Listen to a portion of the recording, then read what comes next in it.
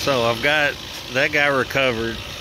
I've got 2 410A systems and 2 R22 systems. The first 2 are done.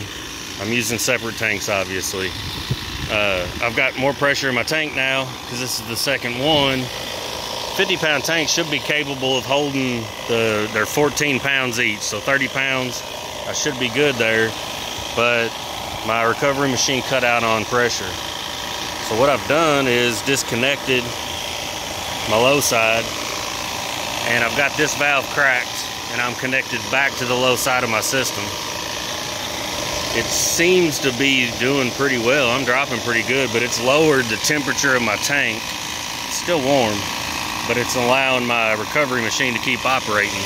They are demoing this building, so I don't have a good way to keep that tank cool. There's no water on site. I would have to drag up a bucket maybe if I could find some water, but that's where I'm at. It seems to be working. I'm just kind of monitoring at this point. Let me know what y'all think. What do you do?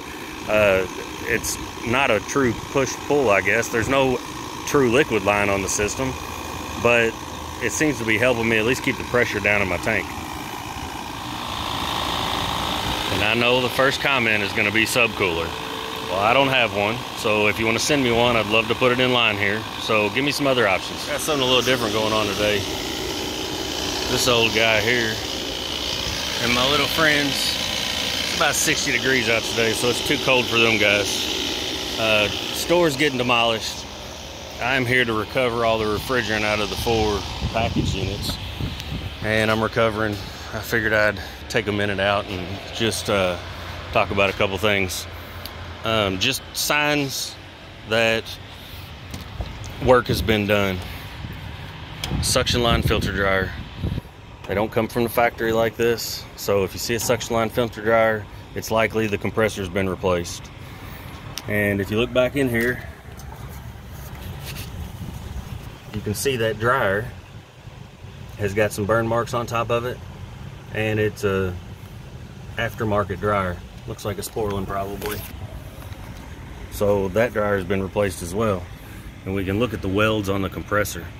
This looks like a pretty good braze joint, but you can tell that's not a factory joint. You can see it there. It's filled in that little piece because they popped it out at one point and put it back in. So if we walk over to the other one, this old guy's had probably 10 compressors in it. That's from probably the 80s, early 90s. This guy has not had a compressor replaced. The dryer on it, that's a factory braze joint and a factory dryer. You can see there's no suction line dryer, and these joints look nice and clean as well. And you can see that's not filled in there, so it's only been brazed on once. Just some things to look for. If you ever get an old guy like this, always steal your economizer plug.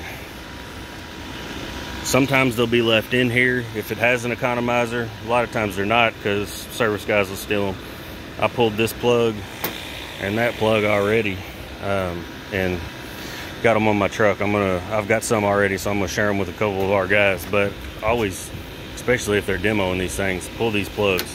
Anything else that you might be usable, I like to tear off of these things. This is an old R22 train somebody already tore the boards out of, because that's what they wanted, I guess. I took the terminal block that's usually here, because those are useful as well. Those break, they're pretty thin and flimsy. If you're not careful with them, they'll snap off, so it's always nice to have one of those. So I'm just working on getting everything recovered. Thought I'd bring you guys out, just show you a few things. This is an old building. This is some of the crap you see. Old electrical. This stuff actually doesn't look too bad.